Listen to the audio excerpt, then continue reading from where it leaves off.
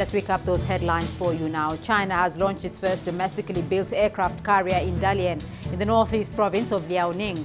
The carrier was transferred from the dry dock into water at a ceremony conducted by the China Shipbuilding Industry Corporation.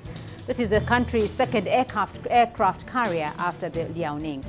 The head of the United Nations mission in South Sudan has warned the international community to be realistic in its expectations of the long-delayed Regional Protection Force. Now, 4,000 extra troops are due to be deployed to the troubled country. But the UN's David Shearer has pointed out they'll likely be constrained by the conditions imposed by the South Sudanese government. Italy says it has managed to broker a diplomatic compromise between the warring sides in Libya.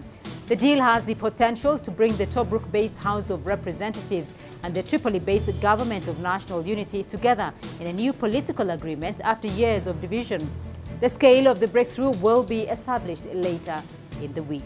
And UNICEF has delivered 2.5 billion doses of vaccines to children in nearly 100 countries, reaching almost half the world's children under the age of 5.